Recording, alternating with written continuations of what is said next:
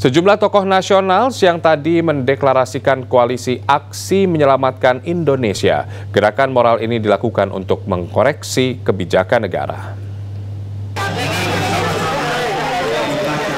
Deklarasi Koalisi Menyelamatkan Indonesia atau KAMI digelar Selasa siang. Masa menyebut KAMI sebagai gerakan moral yang berjuang demi mewujudkan masyarakat Indonesia sejahtera.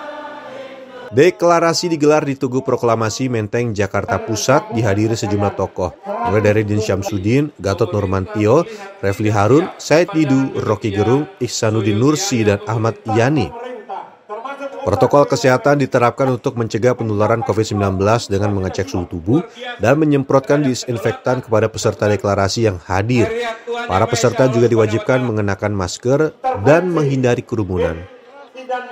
Bahwa kami Koalisi Aksi Menyelamatkan Indonesia adalah gerakan moral seluruh rakyat Indonesia untuk menegakkan kebenaran, keadilan, dan menciptakan kesejahteraan sosial bagi seluruh rakyat Indonesia.